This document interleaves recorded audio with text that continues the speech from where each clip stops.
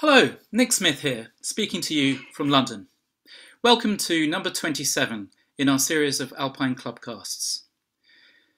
It is just 7 months since Rick Allan, one of Britain's greatest yet most modest Himalayan climbers, died attempting a new route on K2.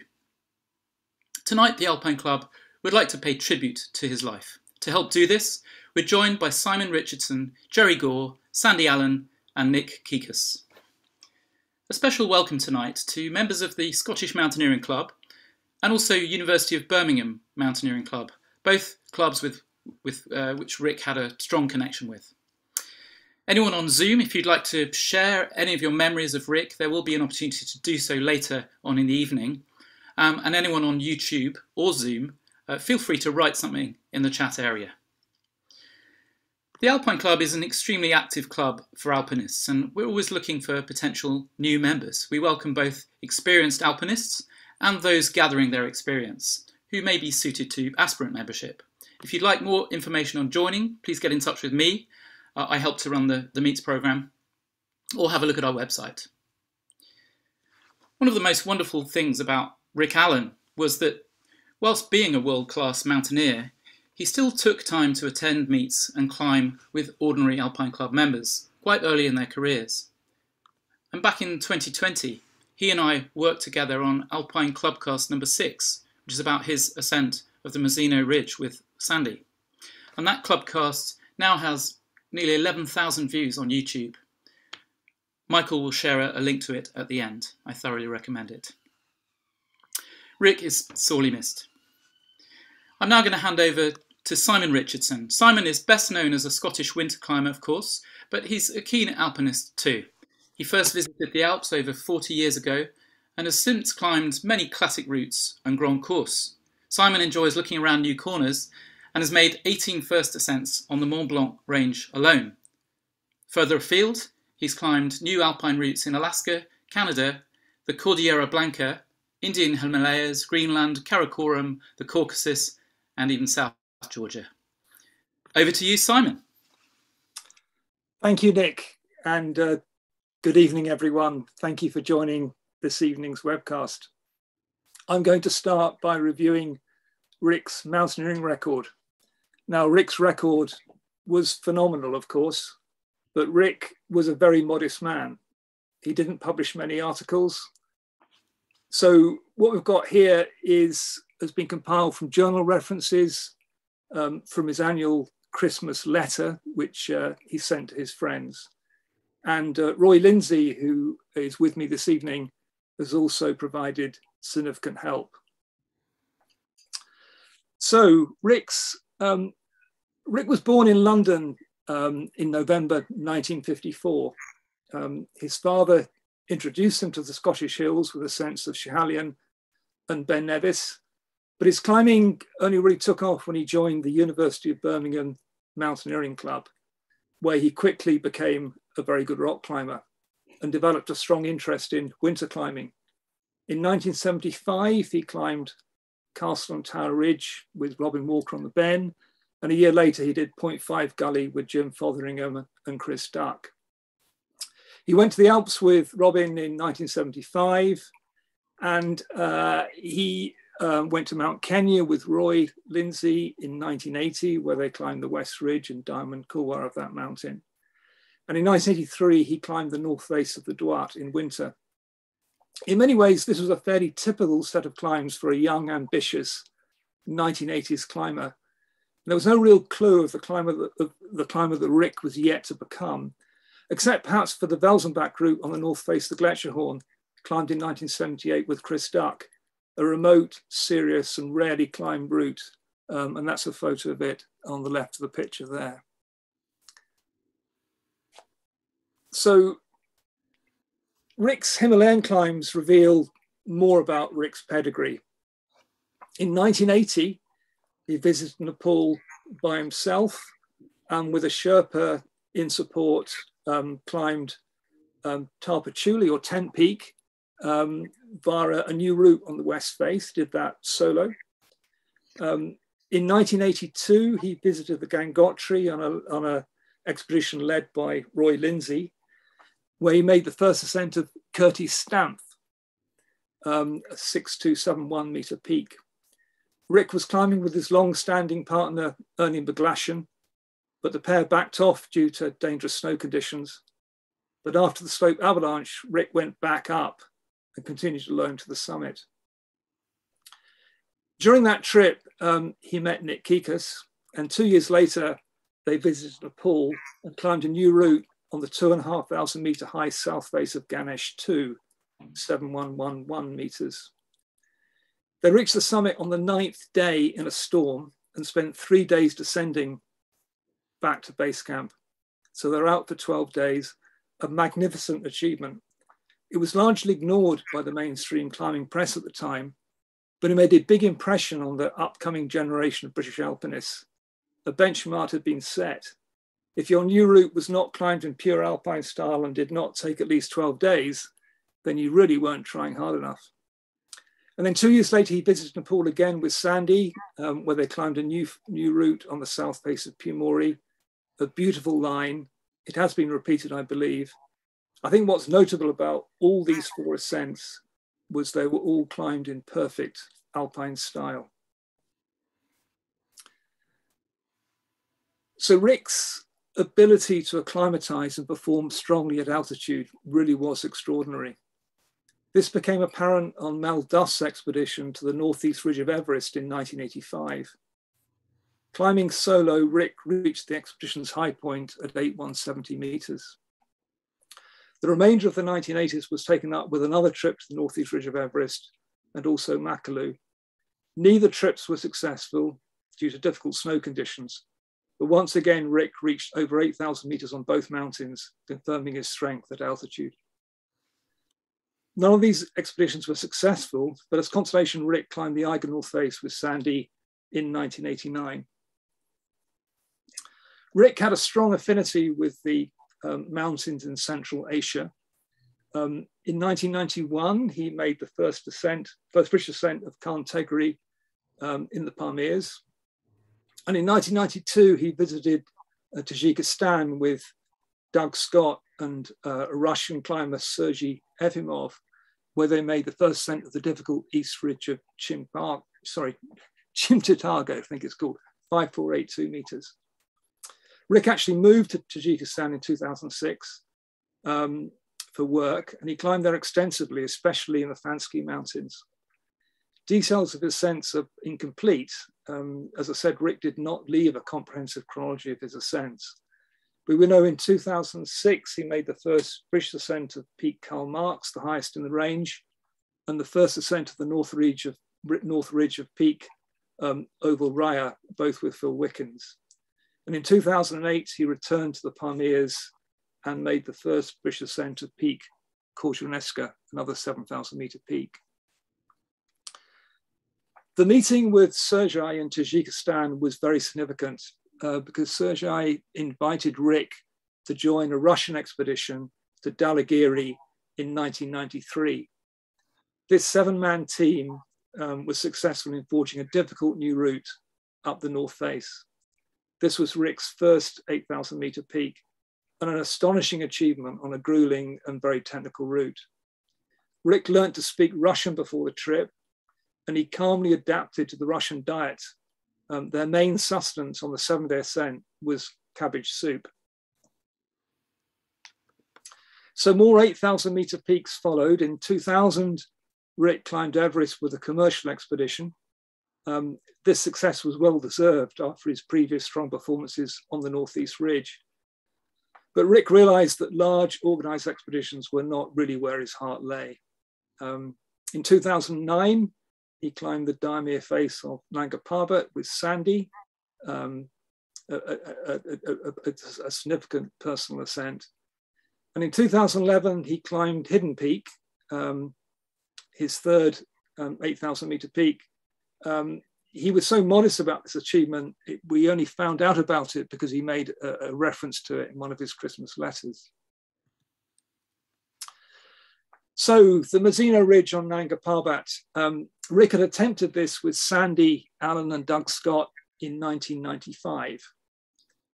And in 2012, Rick and Sandy decided to return to the Mazzino Ridge and have another go. By this time, Rick and Sandy had accumulated a significant amount of high altitude experience. And the 10-kilometer route had been attempted many times since the 1970s and was one of mountaineering's last great problems.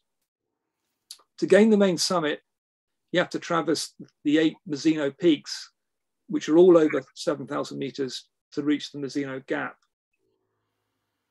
Different to previous expeditions, they devised an alternative strategy where a team of 6, so it was Rick, Sandy, the South African climber Cathy O'Dowd, and Latka Rangdu, Latka Nuru, and Latka Zerup from Nepal, they all traversed the ridge together, which would provide more firepower for the summit push. It took 9 days to reach the Mazzino Gap. And after a failed summit attempt altogether, only Rick and Sandy had the physical and mental energy to try again. So Rick and Sandy set off with minimal supplies for their summit bid. Deep snow meant it took 2 days rather than 1 to reach the top.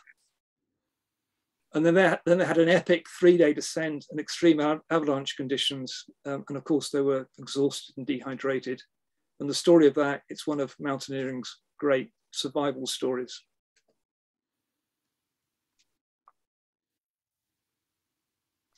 Next slide, Nick. Should be. Oh, right, okay. So after the Mazzino, Rick's and Sandy's 18-day traverse was widely acclaimed as one of the finest Himalayan climbs this century. It was certainly the most important British success in the high Himalayas since Stephen Venable's ascent of Mount Everest's Kanching Face in 1988. Rick and Sandy were awarded the PLA d'Or, but Rick was a humble man. Rather than putting the trophy on display, he used it to prop up his creaking bookcase in his Chamonix flat. Despite this success, Rick remained focused on big mountains and was determined to continue climbing them in good style. In 2017, he attempted a futuristic new route on the northwest face of Annapurna with Felix Berg, Louis Rousseau, and Adam Bilecki.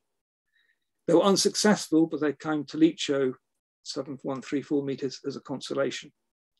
Later that year, Rick climbed the 2 highest peaks in the Ruwenzori Mountains of Uganda with Mike Lean, both prized and rarely climbed summits.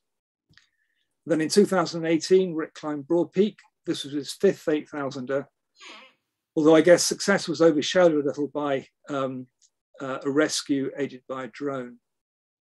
And then in 2021, he was on his final expedition to K2 that Jerry will talk about in more detail in a moment.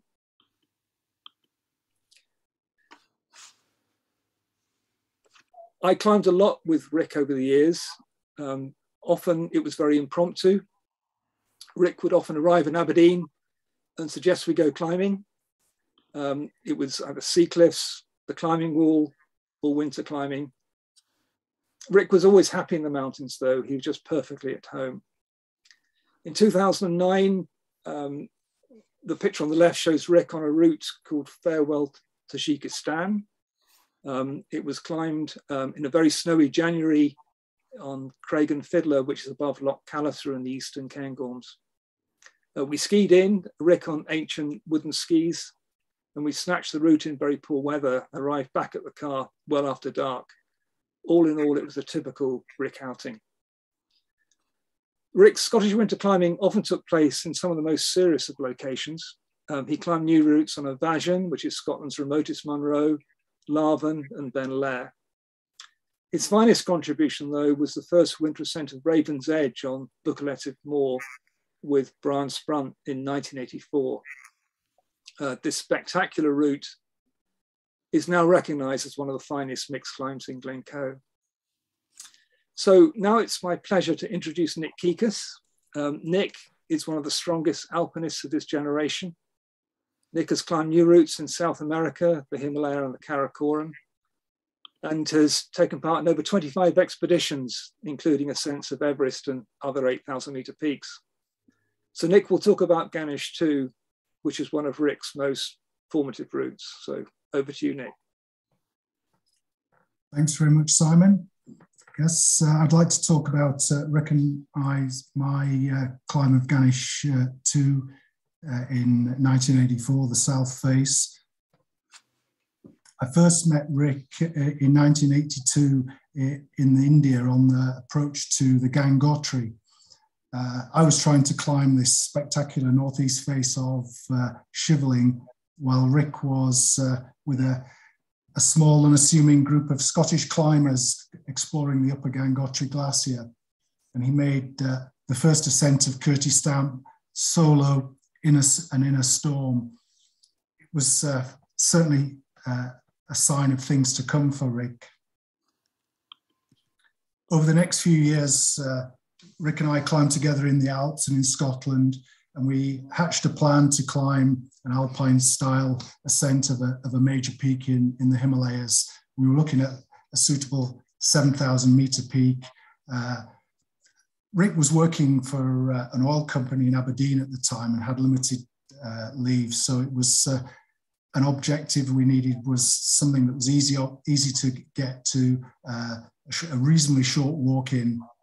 And Rick had been doing a lot of research over the years, and he'd come up with a couple of objectives in the Ganesh Himal, northwest of Kathmandu.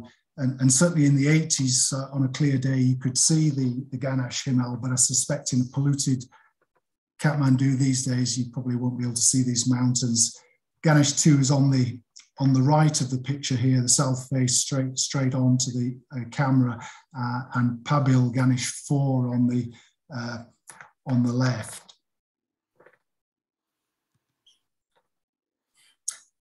On the walk-in, Rick, typical of Rick, he insisted that we carried heavy rucksacks.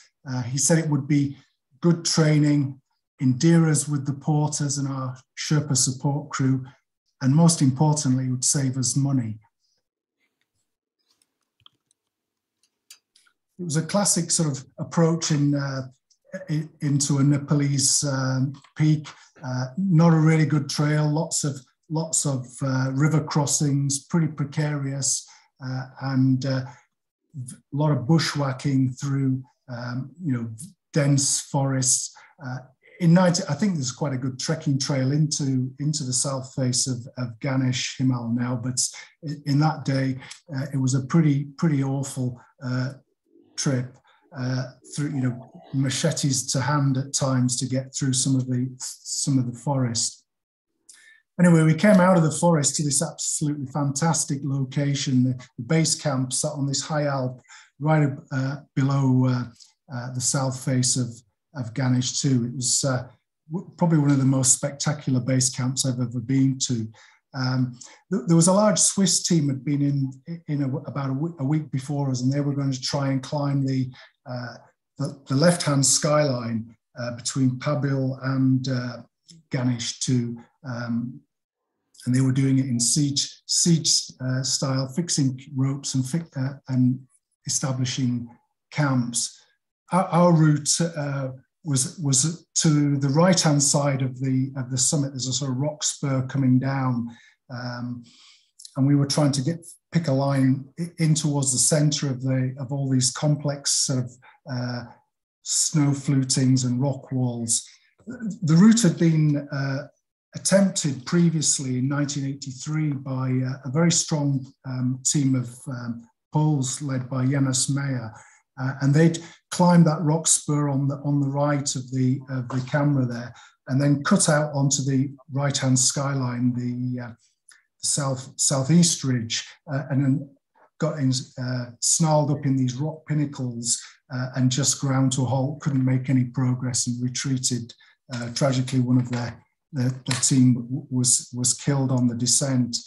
So armed with that kind of knowledge, we were quite kind of unsure whether we had the capability or the capacity to climb something like that. The Poles in that area had a great, as they do even to this day, a great reputation on such climbs. We did a little recce up the lower part of the climb, stashed some food, and then decided to set off with essentially 7 days food, not really knowing what we were going to encounter. Certainly some rockfall threatening the lower part of the route from these steep walls above. And the climbing was weaving up sort of poorly protected slabs, some of them covered with snow, others with steep rock walls. We actually encountered on one of these little rock walls, we actually found a bit of old fixed rope that the poles had used the year previously, which certainly aided our progress on this pitch. But the key to the upper part of the route was this, there was an easy snow ramp about sort of just below half height, and that was the sort of key passage to get us into the upper section of the climb. And from there, we knew we had to cross a big amphitheatre of snow flutings and steep ice to get across into the centre of the face. And it was very concerning coming across this section of the route, and we actually stopped short on the day before we crossed this slope so that we could get a really early start, get across to the other side before rocks started coming down this restriction. We managed to get across pretty quickly, and then ahead was a sort of a very steep rock wall, which probably on this poor slide it's hard to see, but it was really poorly bonded ice that was on steep rock. It was all rotten, something you had to just gingerly pick your way up. And Rick led a absolute fantastic pitch here, really poorly protected. I think he put about one runner in the whole pitch. Certainly the ice was not the sort of consistency that would take a decent ice screw. Interestingly, on this climb, we actually we took a 2 or 3 ice pickets, which I'd only previously used in South America, but they certainly became useful on this climb, because the snow was, being a south face, was really affected by the sun at times. But as we climbed up, the weather was really deteriorating. We were getting these snowstorms coming in the afternoon, and the frequency of them got worse and worse as we got higher up. And we got to a point where we just couldn't find a decent tent site, and it was a case of sitting on a little icy ledge with our little single skin Gore-Tex tent over our heads. Sat on pretty pathetic carry mats to provide insulation from the ground, and we were just got in a real bad way. By this stage, we were about 7 days out. Food was running short, and the weather was pretty evil, and we were just really weren't sure whether we could continue. But the prospect of retreat from this position was pretty poor, and we still had. Although we didn't have a lot of food left, we had plenty of gas, so we felt we could push on and get to the summit, which we did finally on the 9th day. Essentially, as I said, we ran out of food. It was blowing a hoolie, and the situation was pretty grim. We'd always anticipated that the way off the mountain would be to go down the southwest ridge, the route that the Swiss expedition were trying. And we fantasized at this point of Swiss chocolates in their high camp and clipping into their fixed ropes as we got further down and away down to safety. But the weather was just awful on the summit, and we literally moved about 50 meters from the summit down the southwest ridge, and it was just becoming impossible. And we just dug in and managed to dig a snow hole on the just literally 50 meters from the summit. So we're down sort of the red line there showing pretty much our route. The left-hand skyline was the descent route, southwest ridge. We'd gone down about 50 meters or so, dug it in. We had a pretty good night there, actually, out of the wind. But then the next day, it was a real fight down this ridge. And we got to a point where we just encountered a couple of really awful precipitous rock pinnacles, which there was just no way we could get past them easily. And the weather was just appalling, really, really strong winds. So we literally decided to bail down back onto the south face. And just on the extreme top left-hand side of the picture there, you can see a very steep rock wall with a snow shelf leading sort of left to right downwards. And we decided to go abseiling down there, really steep ground, leaving lots of we sacrificed all our ice screws on the upper slopes. We lost much of our rock rack as we to rappel down this rock wall, which was incredibly steep, till we reached this snow shelving, and then managed to pick our way down. It was another 2 days from there, another 2 bivvies on the face, before we picked a slightly parallel line to the left of the right line, which was obviously potentially swept by snow avalanches at times, and rocks coming off these little rock bands. But by that stage, we were kind of committed to just forcing our way down the mountain as best we could. So it was 12 days as we finally reached the foot of the face. And anybody who knew Rick will know he was a skinny guy at best, didn't have a lot of spare meat on him, but certainly the pair of us were absolutely emaciated after that climb. On the walk out, we both got giardia. We were really ill. It was a really sort of miserable walk out. I think Rick didn't insist on carrying heavy rucksacks on the way out, as I recall.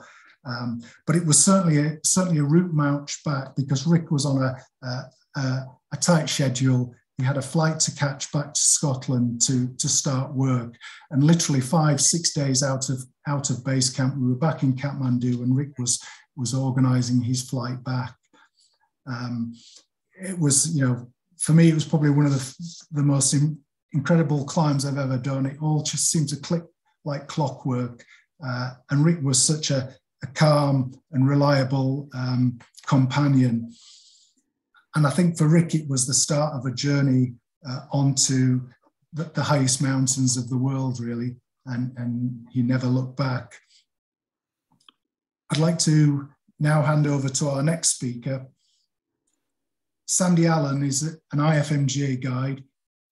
He's one of Britain's most respected climbers, as much for his Scottish winter exploits as his impressive greater ranges climbs. I believe he was Rick's most influential climbing partner, and together they made a formidable team. Over to you, Sandy. Hello, good evening, everyone. Thank you for logging into this Alpine ClubCast. It's really good that you could all make it. Thanks, Nick, for that introduction. My good friend, Rick Allan.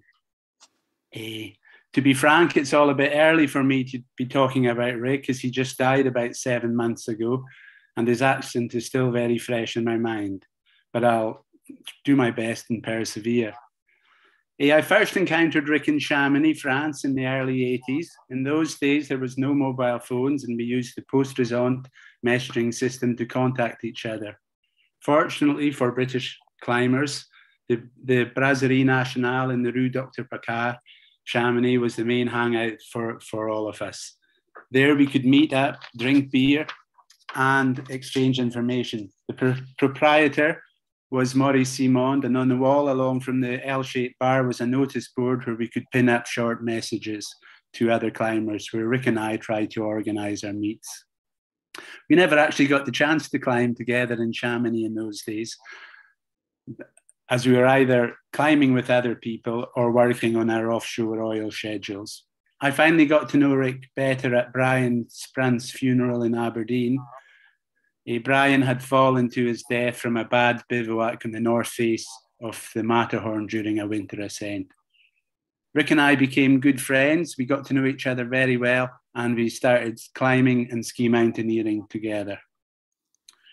Rick and I were both employed in the oil business based out of Aberdeen. Rick had earned himself a position with Texaco, which years later merged with Chevron, I worked for an oil service company where we used caving and climbing techniques to access and carry out work in remote and awkward, hard to reach places on oil and gas platforms and drilling rigs. We used ropes instead of scaffolding.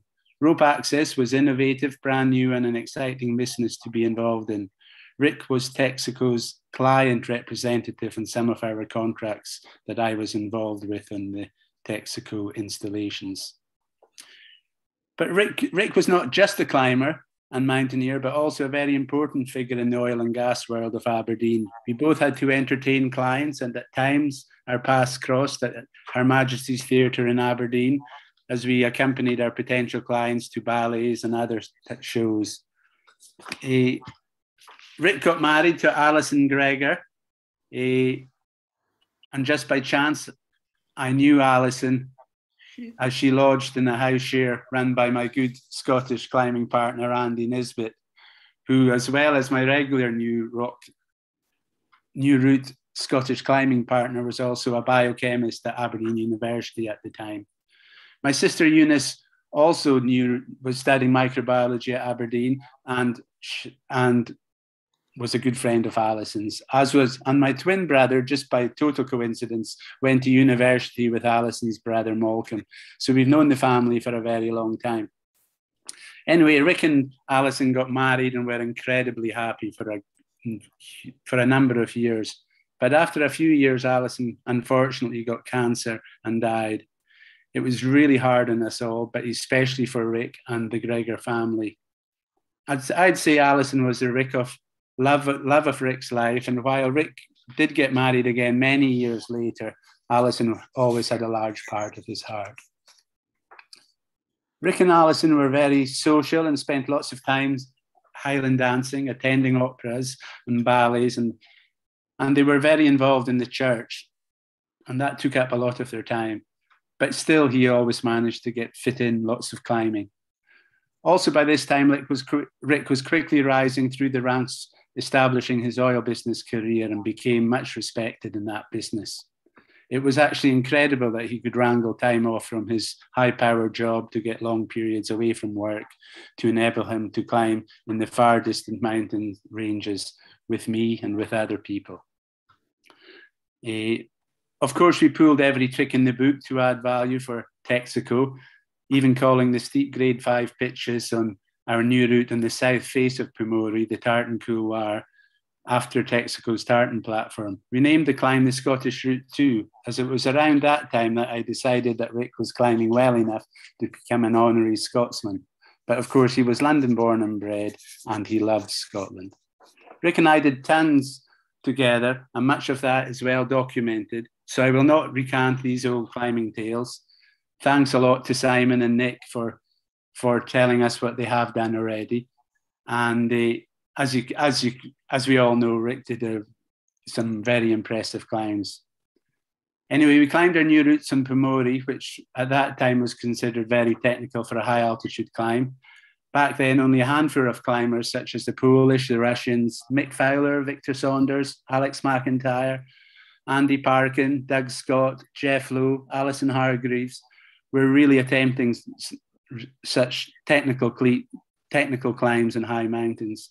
It was a really exciting time to be in the Himalaya, as climbers were moving away from fixed rope style expeditions into Alpine style climbing. Unfortunately, Pete Boorman and Joe Tasker got lost in Everest on a Chris Bonington expedition, climbing Alpine style, and that was a really big shock to every one of us. We were lucky. In a way, we were lucky, as Mal Duff, and I suppose myself as deputy leader of the Pilkington Everest expedition, invited us all to try the then unclimbed east-northeast ridge of Everest after Pete and Joe went missing. That was Rick and I's first attempt at an 8,000 meter peak, and of course we were all sailing close to the wind, but we handled it pretty well. Rick did, as Simon said, Rick did really, really well, and soloed for the last couple of days up to his high point. Rick and I went back to the still unclimbed ridge several years later, but this time in pure Alpine style, and I invited Doug Scott, as we thought his street cred would help influence the MEF and assist with other funding. Over the years, we both had built up a relationship with Doug, and he became a very close friend. So that was 2 trips to Everest and 1 to Pomori. Rick and I were having a ball of a time and building our friendship and high altitude confidence. Doug Scott was well impressed with us, so he invited us along onto his attempts of the Mazina Ridge of Nanga Parbat.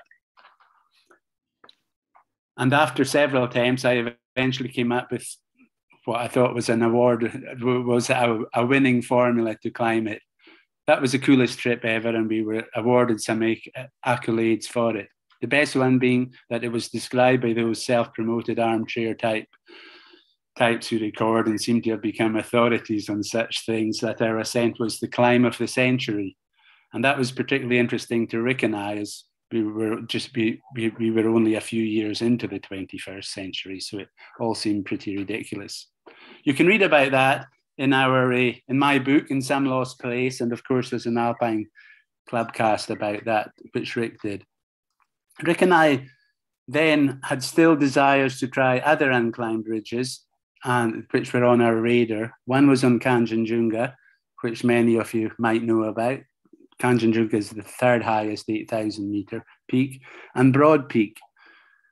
It was turning out impossible for us to get permission to climb on Kanchenjunga, so Broad Peak was left. And while acclimatizing there on the normal route, Rick's desires were overtaken by summit fever, which resulted in me organising a rescue, which Simon referred to. But thanks to the help of Andre Bargill, who was planning and impressively skied K2, and Andrew's team had spotted Rick's inert body with their drone, which undoubtedly helped to prolong Rick's life. It was then that I realised also that Rick had a desire to take all the 8,000 metre summits. So we kind of differed a lot with that aim, as Rick was, previous to that, a very, very cool and keen technical climber, and he had never expressed an interest in that. But it was something that we differed a lot with in that aim. For me, it was the last thing in the world that interested me, to climb with fixed ropes and routes that were climbed so often by lines that were pioneered such a long time ago. But still, we were becoming older, and I could totally understand why Rick was interested in doing such a thing just to pass away his retirement. However, mountaineering is about having fun, and while it wasn't something I wanted to do, if that sort of thing floats your boat, then I don't see why you shouldn't want to do it. So I was totally supportive. Rick went away with Jerry Gore to try Broad Peak, and of course I was invited along, and I thought about it a lot, but I could not really build up any enthusiasm to join the project. So I sent him away with much gusto and good cheer, warning him to be careful of ego and to be very careful of avalanches. As soon as I heard that some of the team were struggling with initial acclimatization and sickness on Broad Peak, I did wonder what Rick would do. And because I knew he'd be really strong as ever, as he always was at altitude, and would not want to rest on his laurels. To my surprise, he teamed up with some other climbers who were trying a new route on K2. Unbelievably to me, they were trying to climb a line Rick had actually tried about 30 years previously, and we had discussed it a lot. And on that occasion, the team were really lucky to escape some serious avalanches, and that they actually said they would never go back to that climb. So I have no idea why Rick was there. Unfortunately, this time Rick was leading up one of the early ice fields, and a huge avalanche came down, and I've been reliably informed that he died almost instantly. I'm sad to say that my wonderful friend, that was the end of my life of my wonderful friend and climbing buddy Rick. I wish to take this opportunity to thank Jerry and their local agents and staff for recovering Rick's body and taking it down to be interned at K2 Base Camp. It's a fitting burial place for such a wonderful man. But of course, while we all tell ourselves that it's cool to die doing what one loves, I still think being alive is pretty good to value too. So I miss my dear friend Rick terribly. Rick was humble. Rick was humble, honest, sincere, and a very, very reliable climbing partner to me. He was a bold and tenacious climber, and sometimes I thought he was too bold and stuck his neck out just a bit too far. As you know, we climbed the Mazzino Ridge with the help of Cathy O'Dowd and the 3 Lakpas, and eventually Rick and I summited and got safely back to base camp. We were both very bold, probably stuck our necks out far too far, and pushed the boundaries of what was thought to be possible at extreme altitude. So please note that I do not say Rick was over pushy lightly. Some may say it's the pot calling the kettle black. Rick was a devout Christian, and while I am a Christian too, Rick had a sort of scary belief that he would always be okay. And of course, as it turns out, of course, he is okay. His body lies at K2 base camp, and as the Sherpas have told us for years, that the body is but an overcoat for the spirit. So that's where Rick will be, in the palm of God's hand. Rick was a superb mountaineering companion, a reliable teammate, and a top-class fellow, and I will miss him forever. They say the best climbers are the ones having the most fun, and I can assure you that with Rick, I had a total blast. It's now my pleasure to pass you on to Jerry Gore, who is well known by you all, I'm sure. Jerry's down in the Ekron Massif, and he was with Rick at K2 base camp. Over to you, Rick. Over to you, Jerry. Thanks so much, Sandy. Okay, so I don't have much time. I'm just going to go through the last few years leading up to Rick's death on K2. It's a long story with a ton of things that happened, but I'll be brief as we simply don't have that time. Okay, so I actually first met Rick in 1985. We tried the scoop on Stone Allerdale, got a pitch up, and then rain stopped play. But together with his first wife, Alison, and my wife, Jackie, we had a great time, wild camping on remote island beaches and enjoying driftwood barbecues. I met again Rick just by accident at a Dave Pegler Velo Fest. That's like a cycling festival, funnily enough, in my own chalet. And Rick and I immediately recognized each other. We immediately hit it off, and we restarted our friendship. Of all things, road cycling on the amazing, lovely tarmac of the Ekron mountains. Things moved on, and we get to autumn 2019 after cycling day. We had dinner here in Valoise, and he told me about the Broad Peak drone adventure story and his love affair with a new potential route on Broad Peak that he'd been planning with Sandy and a great Canadian climber called Louis Rousseau, who's hopefully with us tonight. And that really became our mission, to attempt Rick's new route project on Broad Peak. And here it is in all its glory. I can't give anything away, of course, but it still remains very much unclimbed. But that was our passion, and that's what we spent a lot of time trying to organize. During the intervening 2 years, 2019 and 2019 and 20, Rick and I did a lot of Alpine stuff, reacquainted ourselves with Alpine rock. This is the north ridge of Elfwad Central, very close to where I live. This is the Arête de Costa Rouge, leading up to an amazing summit, 3927 meters. We had a total epic on this. We managed to go off route. I had to lead all the rock. It got a little bit sketchy. And I remember one little couloir. We're in quite a narrow couloir, and I was above Rick. And then this big rock, probably head size, came shooting out. We both saw it. It bounced off the right-hand side of the couloir, and then literally passed between me and Rick. and we both looked up, looked down, and then went, whoa. And I saw Rick, I saw his face, and he was going, You could see he was just kind of processing the information, but I definitely saw amazing mental strength. He was also great on open bivvies, as I think you've already gathered. Here he is, just yet another open bivvy on going up to Elfwad Central. And he's just tucking in for the night, nice big smile, getting out a tiny little sleeping bag, and all at the age of, I guess he's like 66 then, something like that. I just think it's amazing, and he just totally inspired me. And so, you know, we started our descent of this mountain thinking, well, yeah, we're pretty tired. And I was sort of slowly walking down, gingerly thinking, oh, you know, I mustn't go too far, better wait for Rick.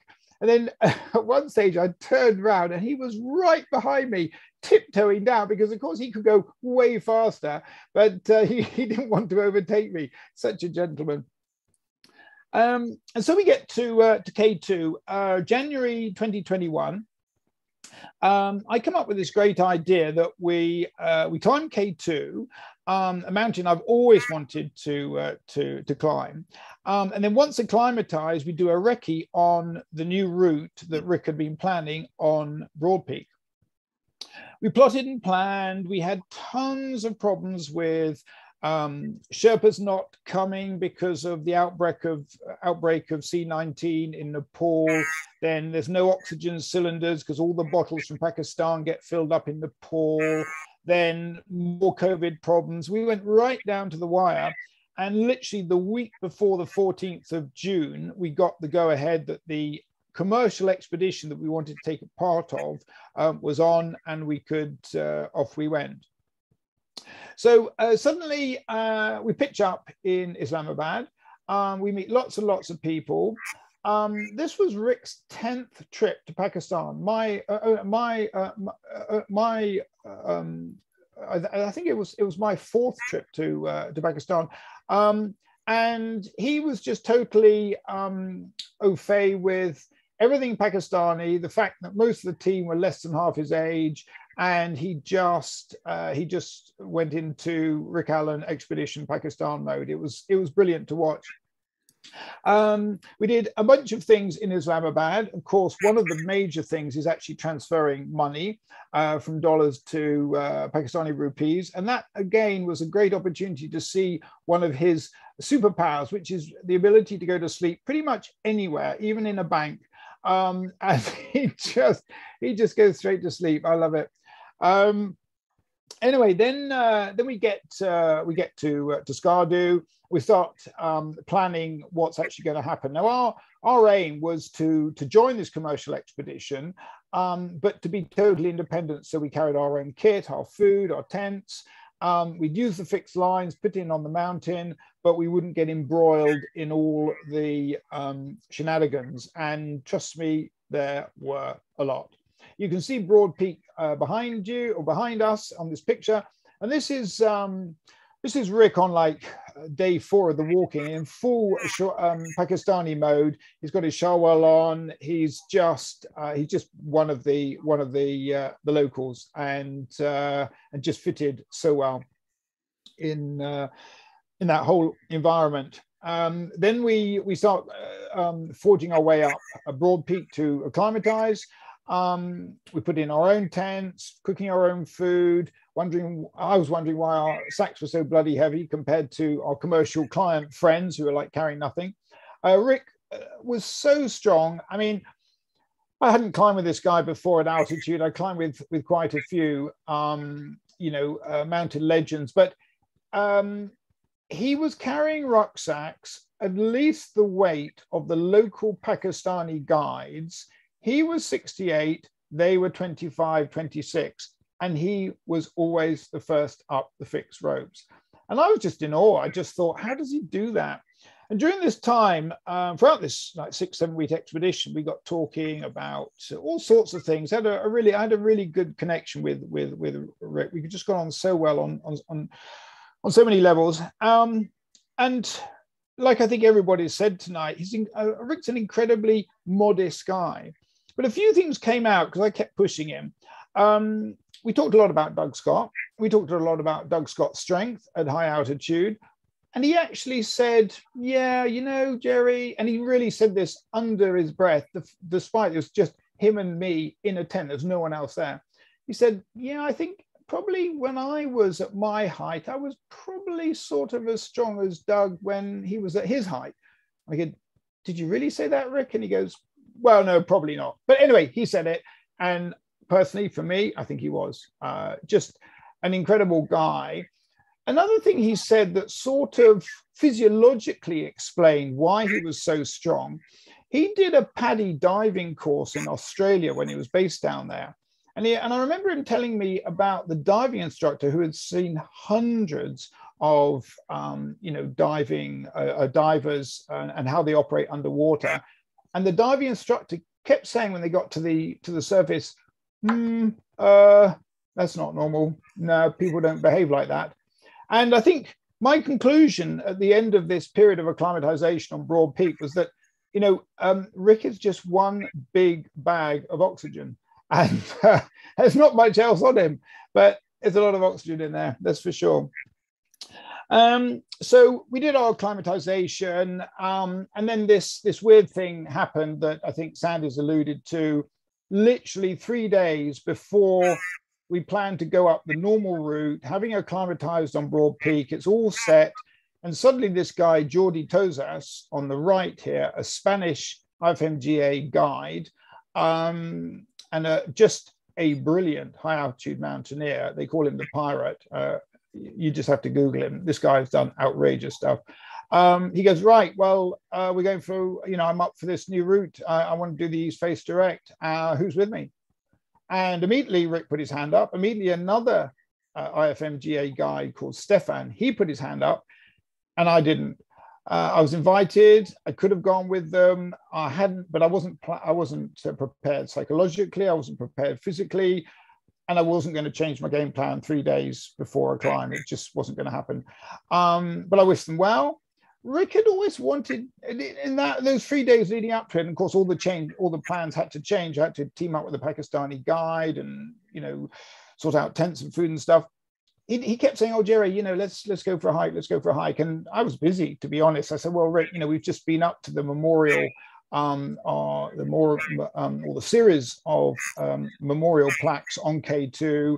I'm sorry, I don't have the time." But he wanted to say something. And I think for the rest of my life, I'll probably wonder what he wanted to say. But probably, knowing Rick, he just wanted to say, "Look, I'm sorry, but I want to go." And I totally understand that. All of my life has been about new routes in the mountains, whether it's big wall or high altitude or Alpine. And here was an opportunity to attempt a new route on the east face of K2. And there's no way I was going to tell him to stop. The fixed lines were there. And so I took them. So this shot was taken on the 24th of July.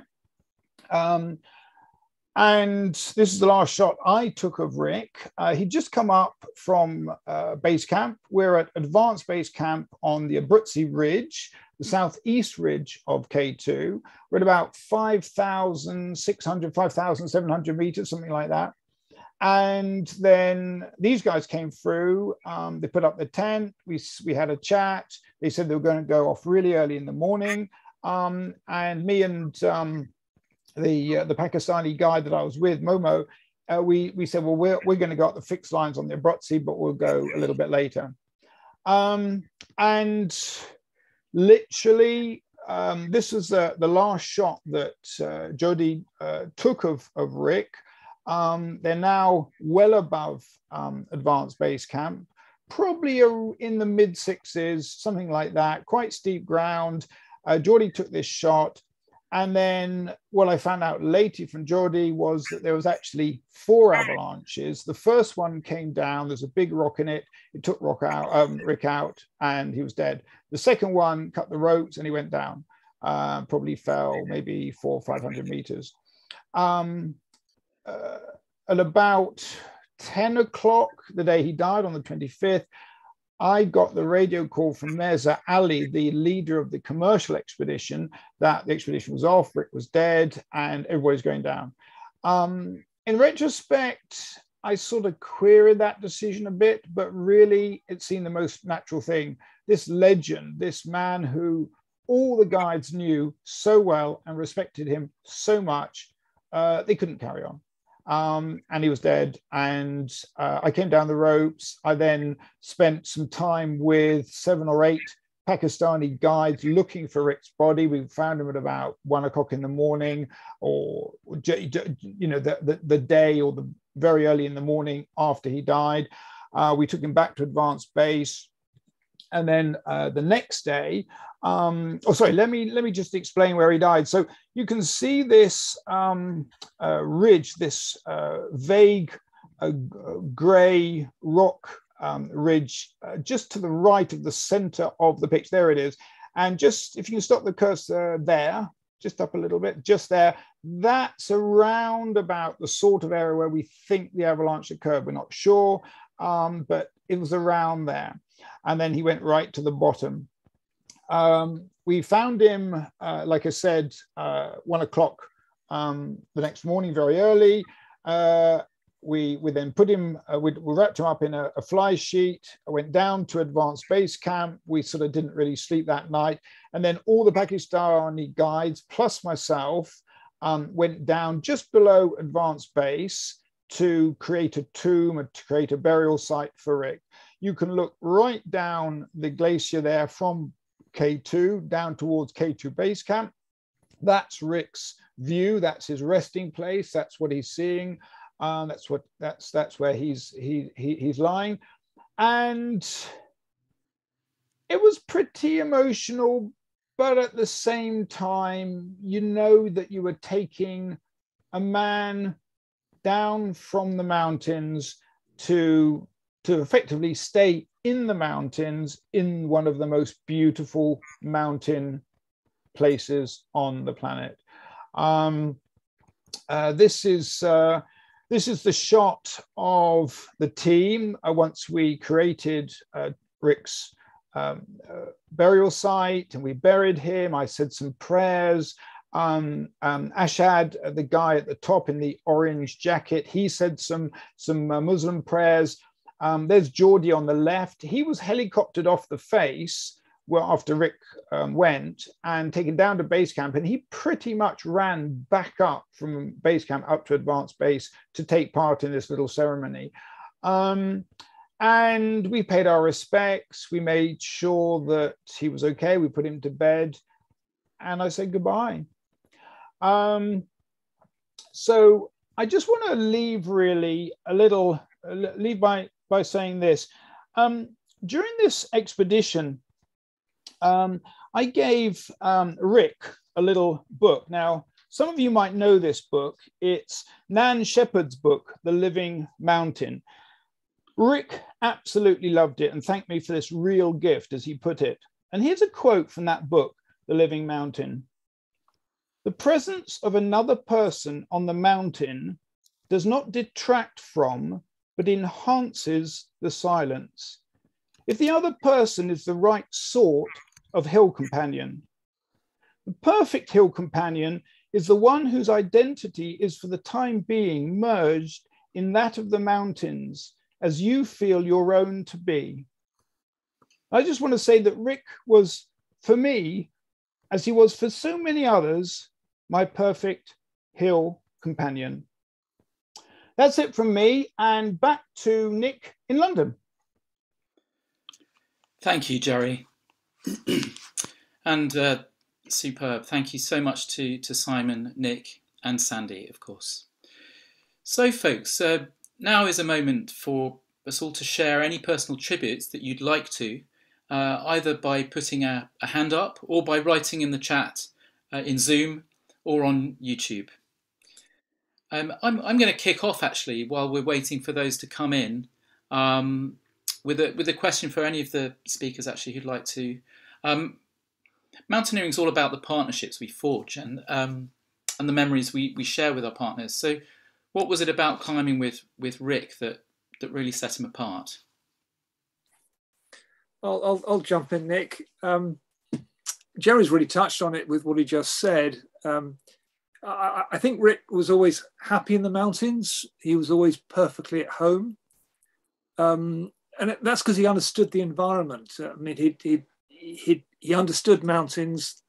That was backed by huge experience. And because of that, he just exuded confidence, quiet confidence.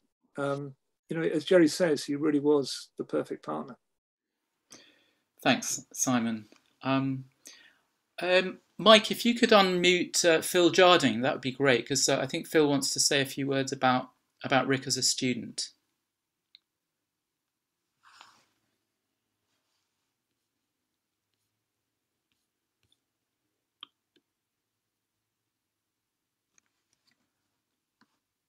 Can you find him, Michael? Well done, you found him. Go ahead, Phil. Okay, can you hear me? Yes. Yeah. Rick was a student at Birmingham University. He started in '73 and finished in finished in '76, I think. He did chemical engineering. I don't know if I can share my screen. Am I allowed to share my screen? Yeah, go ahead. Yes.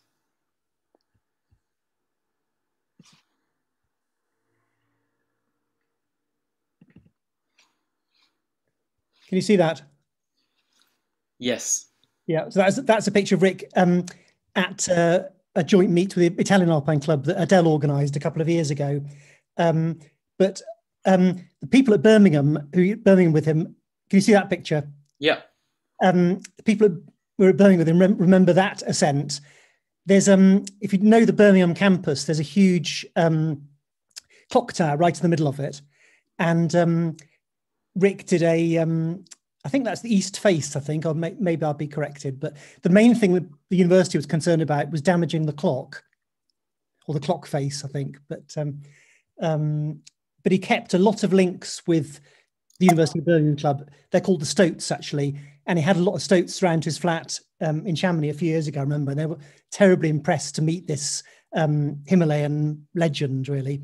And the Stoats are organising a Rick Allan Memorial Lecture every autumn. The first one was given last year, and there'll be one next year as well, actually. So that'll be a nice way to keep his memory going. And I would very much echo what everyone else said about Rick being a really good partner to have when you went climbing, actually.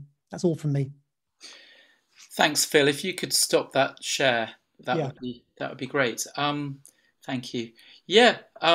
Françoise, are you there? Françoise, I gather you want to say something. Yes. Hello. Hello. No, Rick, much later than most of you.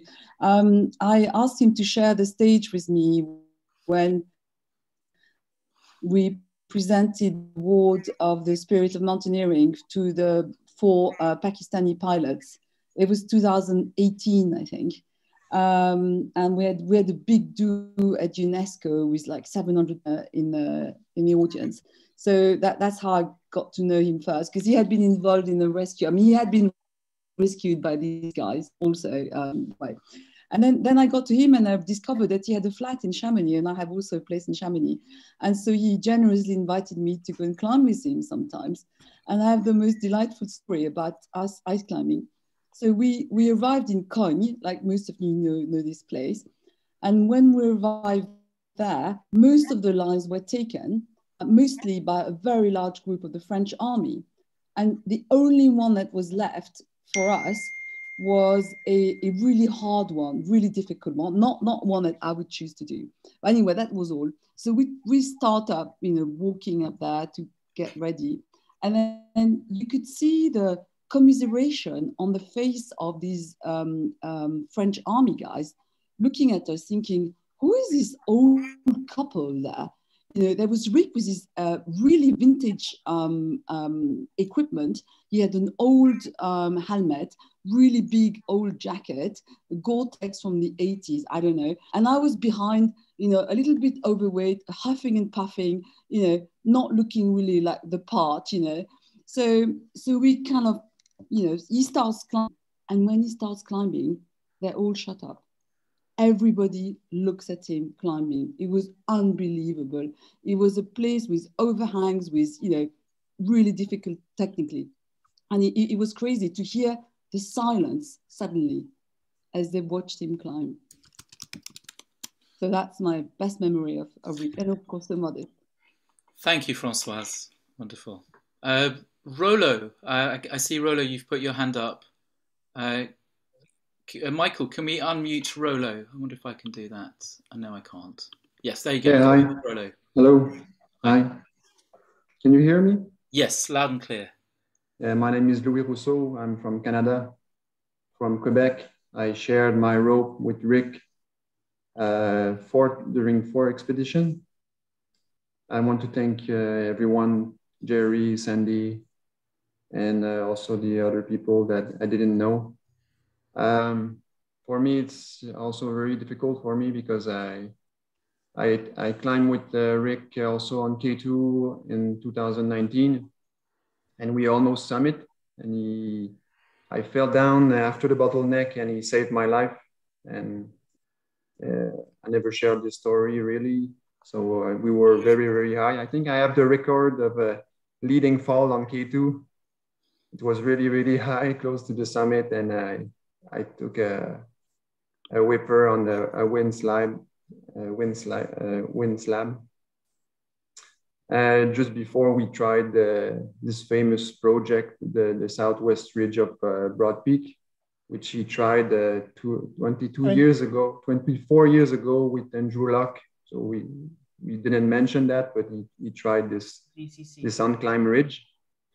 I want to finish to share a video. I hope it will make you smile, because we had a lot of fun with Rick in the tent.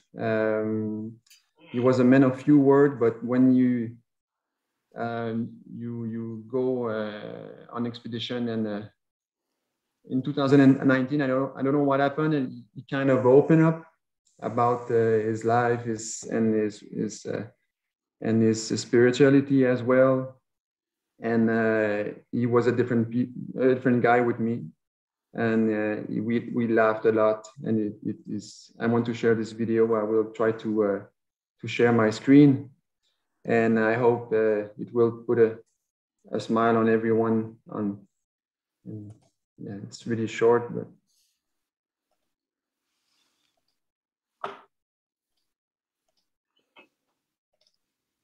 I hope it will work. Make sure you shared with video sharing. Okay.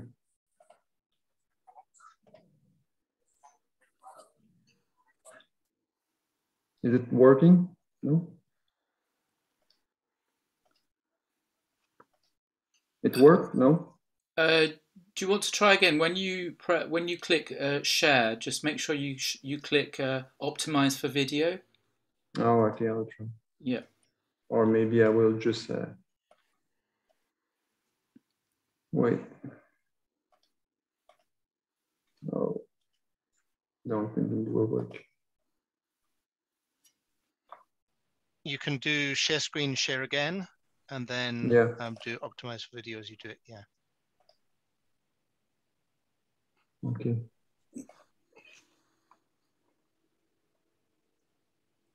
Okay, I share my screen, or I share video?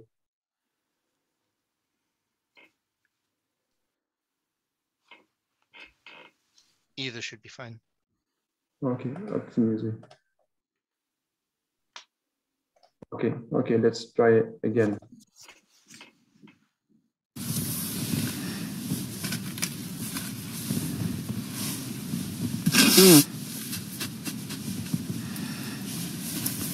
What was the last one? Histamine for allergy? Difen. And we also have some Piriton.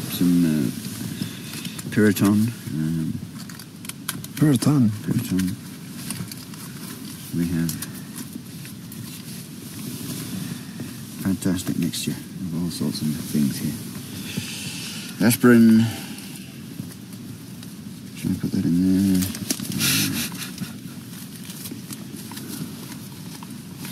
This is broadly divided between medicine and addressing personal physical injury, but it's kind of all mixed up now. Extra strong paracetamol, 500 ml codeine. Again? Again. Oh, no. That goes in there. So we're okay if we're seriously injured, but if you got a headache, you're stuck. But you had the Matrin also? Yeah, I have the Matrin. Okay, good. So the Matrin will do the trick, I think. Yeah. What's this? Oh, that's the... Yeah, we don't need that. Well, there we go.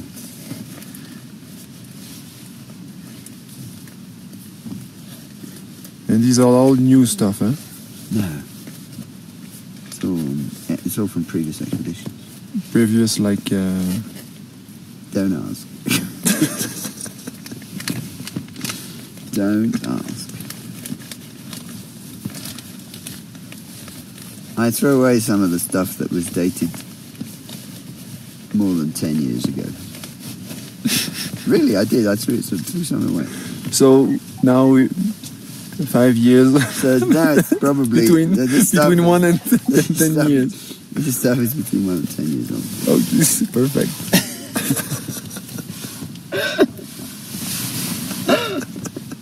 Well, I don't like throwing things away. Oh, yeah.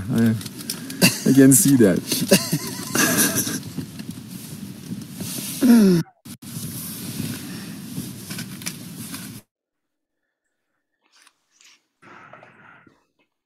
Fantastic. Thank you so much for sharing that.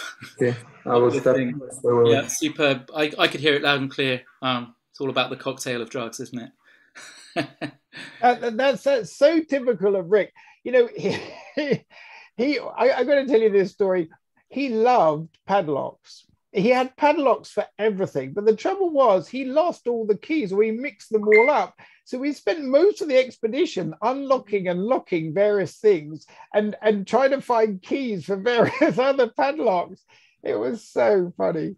But just like in that video, he'd never throw anything away.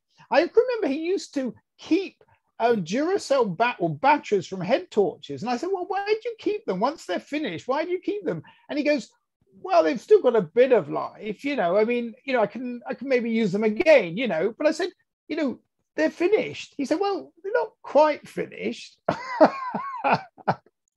He never threw anything away. I think we're going to go to Nigel now. Nigel's got some YouTube input for us. So thanks, guys, on YouTube. Sorry to have left you to this point, but go ahead, Nigel. Hi, yeah, just a few things. We've got Andrew Storm said good presentation.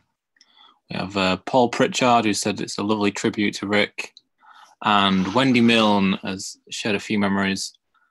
So Rick actually stored his ropes in Wendy's house, but he insisted on the underfloor heating to be kept on to keep them warm. And she also said that he was so happy today that he and Alison married. That's it from YouTube. Okay, thanks, Nigel. Should we go to Marianne? Marianne, can you unmute yourself? Yeah, good. There you go. Go ahead. Yeah. Good evening, everyone, or good morning. In 2017, we were lucky. My wife and I, Sarah and I, were lucky enough to meet a lot of aspirants and have a wonderful meet in Chamonix. And Rick Allen joined us for that, together with Victor Saunders. They joined us on the first day, and Rick stayed with us for 14 days. He went climbing every single day with us novices in the mountains. And the pinnacle of it, literally, was a little expedition to the Gran Paradiso. And there was this fantastic mountaineer, and he wouldn't bother to put his rope around the weakest members of our groups and encouraging trotting up that relatively easy peak. But those were members who had a lot of respect for the mountains at that time. And it was the most amazing time where, the interaction with Rick during that meet, the stories he was telling us were all guiding us a little bit into the mountains, and he shared his experiences. And so many people today said he was such a humble man. He invited us over, all 12 of us, into his apartment, and we had a wonderful evening. He cooked for us.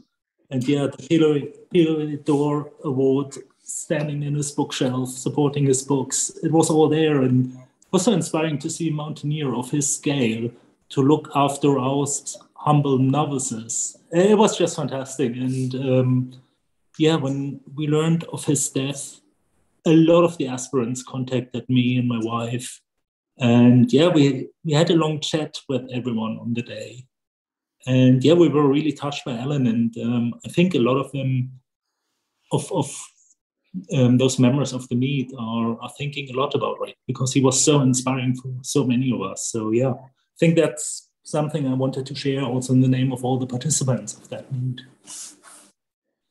Thank you, Marion. In fact, another person who was there, Richard Ive, he's an AC member, very fine climber, who couldn't be with us tonight, but Richard Ive wrote a few words. He said this to me: Rick was understated.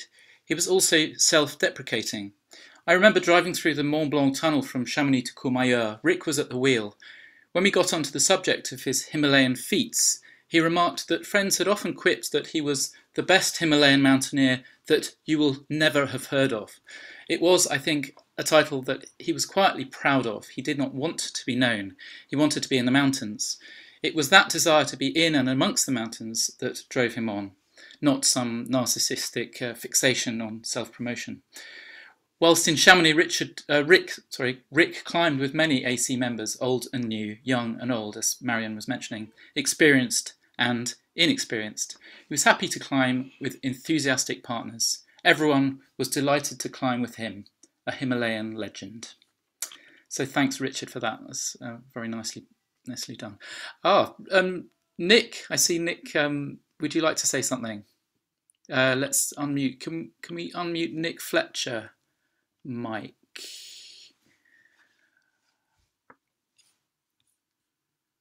Give us a second. Okay. This is where I do the filler. Nick's joining us from southeast London. I happen to know that. Nick Fletcher is the name. There you go. You're with us. Go ahead. I only knew Rick for a few days, and I want to add my condolences, my particular condolences to those of you who knew him much, much better than me. A bit like Marianne, I encountered him on an AC meet in Italy, and he was just wonderful. In my line of work, they say, don't meet your heroes. He absolutely is one of my heroes, and it was very exciting to suddenly find myself tying on with him.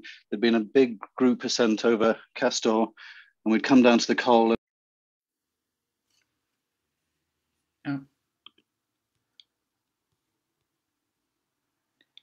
Nick, you just went on to mute briefly. We went down to the col, and then he was the only person who was interested in doing a quick repeat of Pollux. So I suddenly found myself tied on with Rick Allan, and it was a bit like suddenly finding you have a scene to play with Robert De Niro. And he was so humble and generous. That was very obvious the next day when we did a Brighthorn traverse. I was tied on with Andy Wigley, and he was tied on with Lily. And we moved as two pairs and shared the abseils, but I know Lily was having some stamina issues, and I just thought it was wonderful how Rick kept her in the lead very patiently and smilingly, even though she was moaning a bit, I'm sure she wouldn't mind me saying, and he just kept her in the lead so kindly so that she achieved it. I felt like I learned a lot from him in those 2 or 3 days, and it was such a privilege and pleasure to meet him. What a great man and climber. Thank you. Thank you, Nick. In fact, there was an Alpine Club meet to Italy just a week or so ago, and the Saluzzo Italian Alpine Club members turned up, and some fond words were shared about Rick.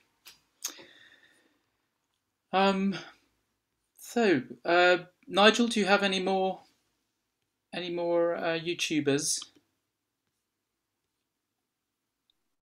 No more. Sounds like it, and I think so. Unless anyone in particular would like to put your hand up, now's your moment. If not, then that looks like it's going to be drawing this amazing evening to a close. Yeah, I mean, I'd obviously like to start off by thanking the people who shared those spontaneous thoughts at the end. Really touching, but also to our main speakers, Simon, Nick, Jerry, and Sandy. Thanks for helping to create this, which I believe is a really, really memorable tribute to Rick. It's been hugely inspiring as well. So, folks, we're hoping to revive the ClubCast series at some point. We've been slightly on hold for various reasons, but so do keep an eye on the Alpine Club Library YouTube page, which you can subscribe to for updates, and there you can watch, like, and share all the previous Alpine ClubCasts, including the one with Rick Allan talking about the Mazzino Ridge. So, folks, if you could all unmute yourselves now, I think Mike is going to enable that. Thanks all for joining. Keep safe. Please put your hands together to applaud tonight's speakers. Good night from London.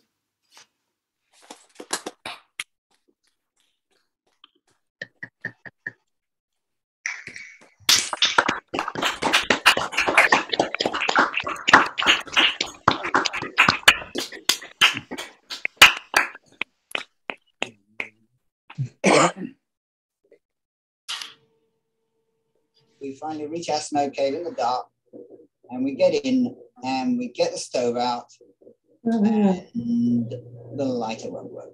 We're used to not having any food on the mountain. We've been there before, and that wasn't worrying us. But this was a new game. The idea of not having any liquid was pretty scary. We pull out the sat phone and we put in a call. We call our agent and we say, Ali, we've summited. We're coming off the Diamir side. We're going to need help.